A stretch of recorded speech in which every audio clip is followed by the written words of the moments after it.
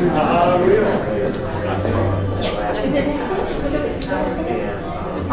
here. Oh, I'm here. Oh, are the kids in there? Okay, so let me tell Haley.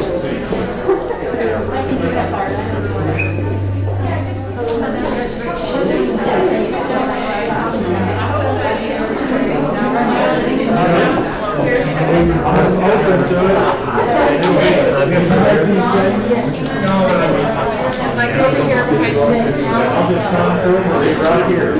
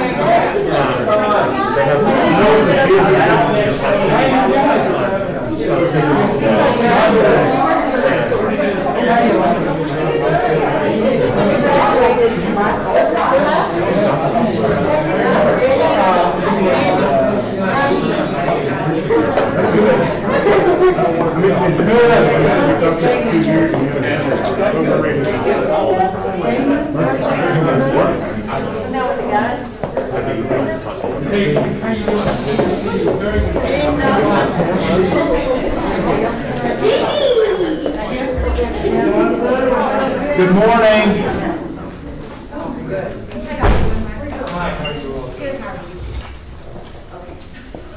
We'll wait on the president. That's a good idea. Good morning. My name is Todd Raspberry, and I serve as the Vice President for Philanthropy and External Relations here at West Texas A&M University. As the campus makes plans to revise the COVID-19 protocols, today we continue to follow the suggested protocols for maximum security of the WT community. So it is my privilege to welcome you to a virtual announcement taking place in Old Main here on the campus of West Texas A&M University. We're outside the new educational spaces of the Where the Learning Continues program that offers higher education experiences to students with intellectual disabilities. I want to begin this morning by introducing those who will address you today in the order that they will be speaking. Dr. Walter V. Windler, the 11th President of West Texas A&M University. Andrea Porter, Director of Extended Studies for West Texas A&M University. Sarah Griffin, Amarillo Area Foundation Grants Program Coordinator, who will be representing the Salence Foundation. And Ms. Jay Campbell, who is a parent of Kaylee Campbell, who is a current student of the Where the Learning Continues program. I also want to say thank you to our colleagues here on the campus, to the Where the Learning Continues students who are joining us today as part of this exciting announcement. I also want to make sure, and I don't know where she went, Pam, where's Pam Hicks? I want to make sure we introduce Pam Hicks this morning, who is an instructor in the Where the Learning Continues program. Very well deserved. The vision of the long-range plan WT-125 from the Panhandle to the world casts a compelling vision for what it means to thrive as a regional research university that takes seriously its responsibility to place and citizens, as well as making contributions across the globe.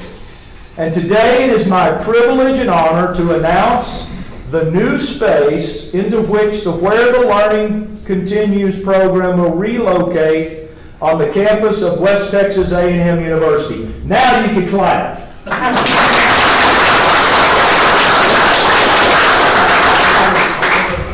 The program at WT is unique in the way it approaches higher learning for members of the Panhandle community who desire to continue their educational experiences beyond high school. More will be said about the space and the program, but you should know that it is no accident that we are relocating the program right across the hall from the president, but I'll let him tell you more about that himself. So I want to invite forward now President Walter Wendler.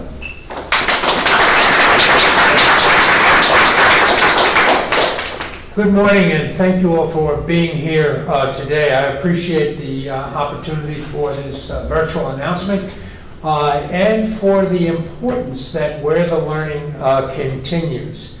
This is a higher education experience that is important to West Texas A&M University, and even more important, I think, to the extended community.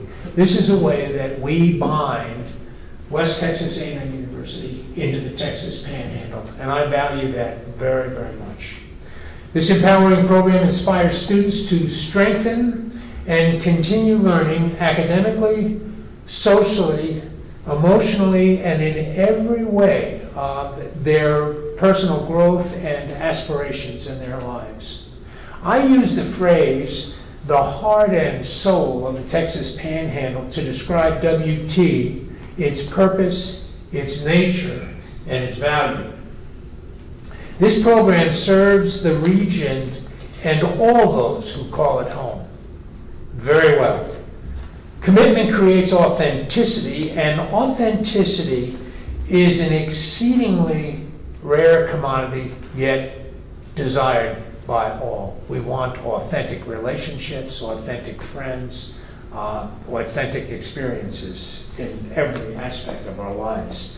In the best universities, as in the strongest communities, duties that put people first are of especially high priority for me. These values are a requirement of citizenship and create a sense of purposeful communication in any organization, but especially in a university. Where Learning Continues puts students first by enabling them to move past high school into a college experience where their learning can continue to grow and develop, but where they can also contribute to the WT community as a Buffalo. I am proud of this program and the work that's being done in it. At WT, this means that students can find avenues to belong to something that's larger than themselves, a fundamentally important aspiration in every walk of life. Students who are a part of this program experience campus life through various classes, sporting and fine art events, homecoming activities, and opportunities for paid internships, which I think are exceedingly valuable for these students.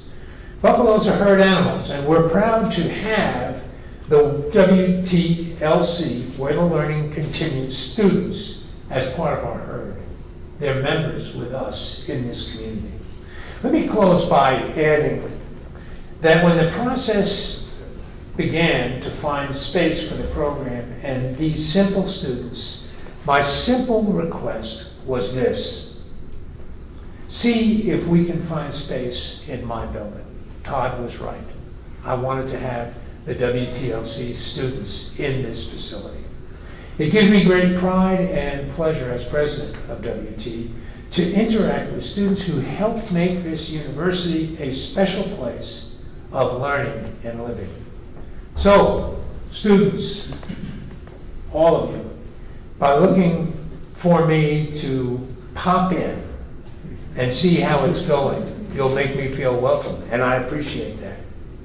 Andrea and Pam, thank you for making Where the Learning Continues to be an integral part of WT. We appreciate you beyond measure. And thanks to all of you for being here this day. Thank you.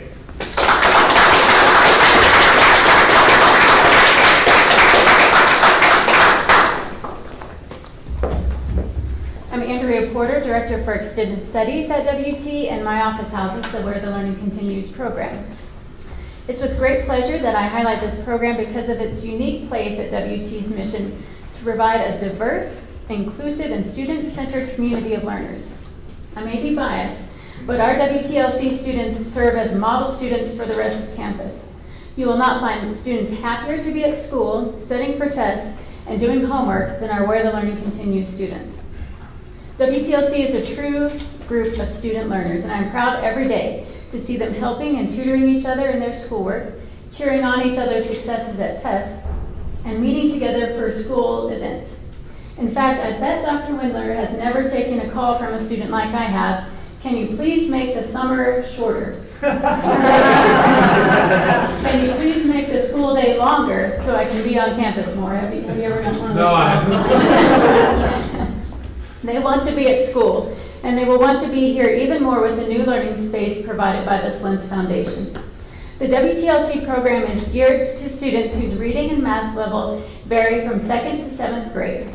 These students apply for the program and go through an interview process, and then once they're admitted, they are sent the same letter that admissions sends all other freshmen, and they start school the same day as other freshmen.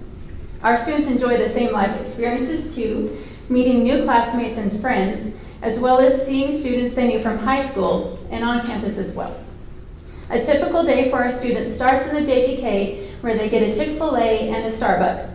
Then they head to the Hastings Electronic Learning Center to talk about current events and work with computer applications. At 9 o'clock, students come up to this space and study the same course subjects that their matriculated peers study. And our students are expected to take notes during the lectures, read tests, complete homework, and achieve at their own personal level.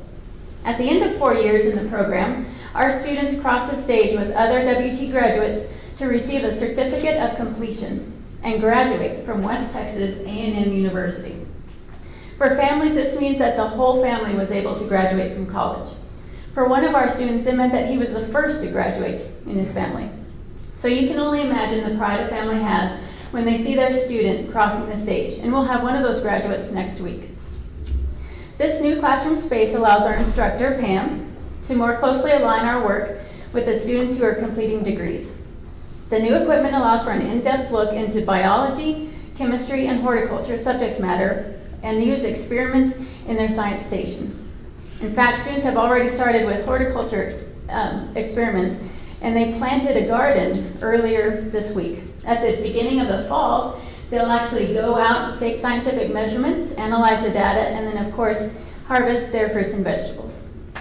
Academics is the main focus at WT, but as stated in the WT 125 plan, we also put great emphasis on the development of the individual and the citizen they are within the community. For intellectually disabled students, graduation from high school can often mean significantly less social interaction, particularly with people with whom they have much in common. But WTLC affords a new experience for students to build a network of peers and friends. Even more, our students are afforded the opportunity to work on campus as well. And we've had students work at the activity center, in campus dining, and at the bookstore. To be sure, the program not only benefits the students in WTLC, but degree-seeking students as well. Partnerships with other departments on campus add a depth of experience and learning for all students. For example, on Mondays, our students go to the Amarillo campus and attend a class with communication disorders majors, where our students learn social and communication skills. This integration is a win-win for both programs. Communication disorders students use the experience as a clinical internship, while WTLC students learn social interaction with their peers. And in the fall, we're looking forward to continued and more integration, specifically with a class integrated with degree-seeking students. And we continue and look forward to more inclusion in other programs in the future. Our WT students, faculty, and staff provide a safe and supportive environment for students to practice and engage in social interactions, business transactions, and help-seeking behaviors when they graduate.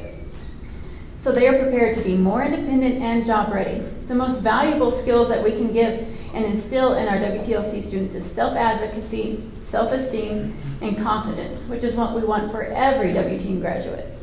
So this gift from the Slintz Foundation will serve to enhance our program outcomes and the depth of the education we provide. And all of us involved with the program are thankful for their investment in our WTLC students. Thank you.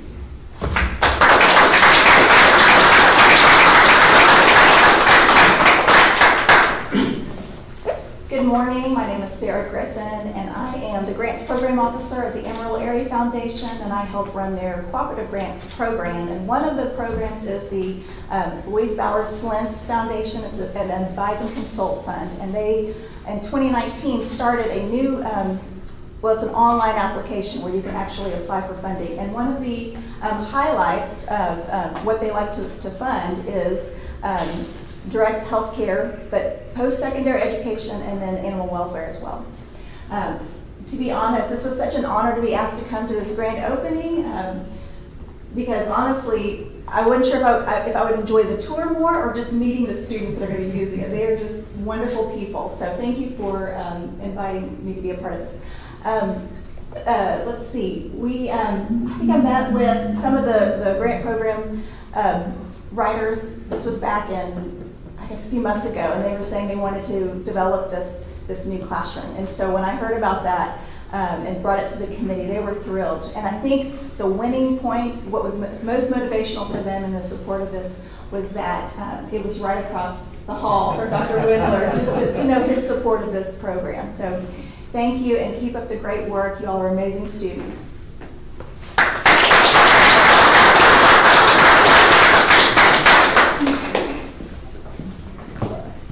I had to turn to Mrs. Porter and ask if I was next, you know. And I get to take off my mask. So quickly, let me tell you a little bit about our journey with Kaylee. You know, about 25 years ago, actually this month, I made a phone call to 3 big brothers and 2 big sisters that were in elementary school, middle school, and high school, and got the principal to go get them and said, hey, would you go get so-and-so? And every one of them did, got them on the phone. I said, hey, you got a new baby sister named Kaylee. And they were related, and they went back to class. And so then the journey began. At 3 years old, Kaylee went to ECI, early childhood. For you teachers out there, you know what that is. Pre-K at 4.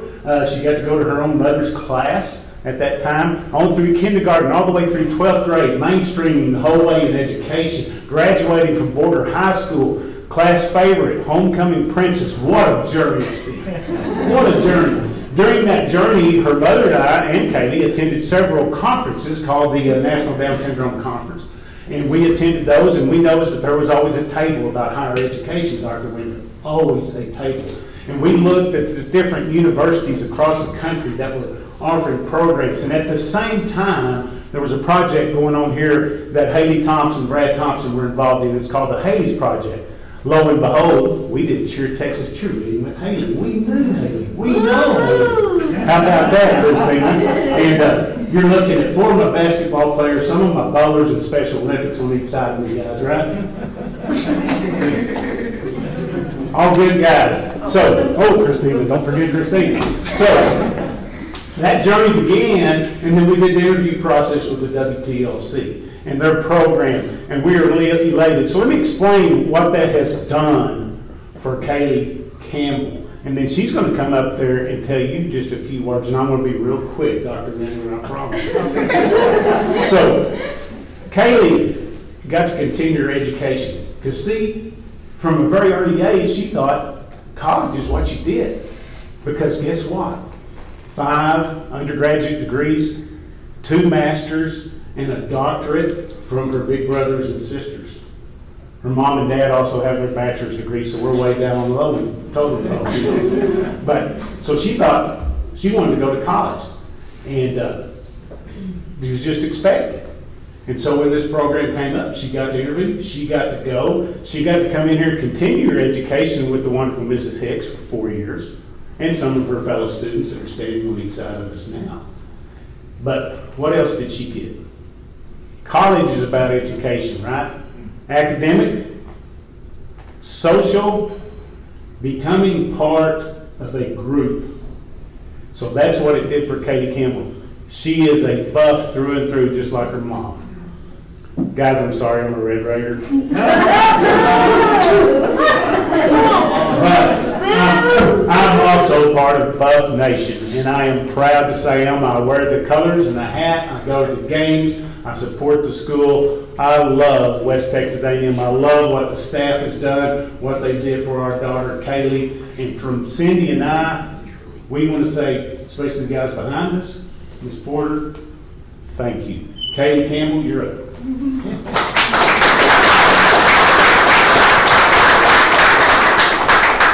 I forgot she's shorter now. Come on, you got this. Hello, my name is Kennedy Campbell, and I want to tell about you and my experience. As a student at Demington A&M in the Demington LC program, I have found older brothers and sisters that have a college education and that always wanted to have the same experience. I graduated from Booker High School in May of 2015, and I started attending the Demington LC class in the fall of 2015. I became a true Buff fan. While attending the Demington LC class on campus, I had the chance to continue learning, make new friends, experience different college activities, take free trips, go bowling, go to campaign class, attend speech communication class, and get a job. My first job on campus was working in the cafeteria. I got to wear a uniform and be a part of the cleanup crew. I really liked that job. I got to see all the cute athletes. Because I like to see them play. I graduated from Demington LC program in the spring of 2019, walking across the stage in my cafe gown. It was a great honor. I work the DMT bookstore. I am thankful to have the chance to learn new skills and see our friends and remember our birthdays because I would tell me we're maroon. Yes, really. I love being a part of the Buff Nation. I would like to thank Dr. Winkler for supporting the DMT program. Mrs. Porter, you have the vision to make this program a success. Mistakes. If we're being a parent, working for a teacher, you're expected to each of her students always do the best. I am thankful for the very much college experience at Demington. Thank you, go Buffs!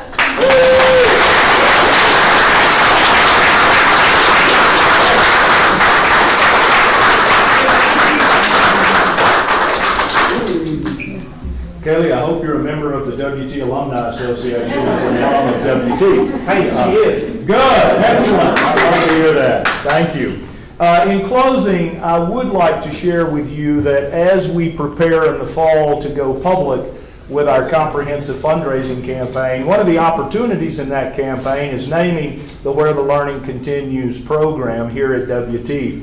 And what that will help do is fulfill a larger vision that has been shared with the program to expand it into a graduate program as well. So there's a great vision, great opportunities here at WT, and we appreciate very much your attendance and celebration. We're going to end the formal portion of our program. The classrooms are open. Pam, I didn't ask you this, but I'm assuming the students would be happy to show folks around into the new spaces. Yes, as well as, please, also, we want to make sure that the media has an opportunity for interviews with any of those who are speaking today. So, again, thank you for coming, and please, before you leave, make sure you see the spaces.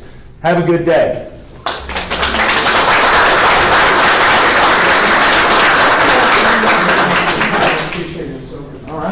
Y'all better get ready. People are going to come see your space.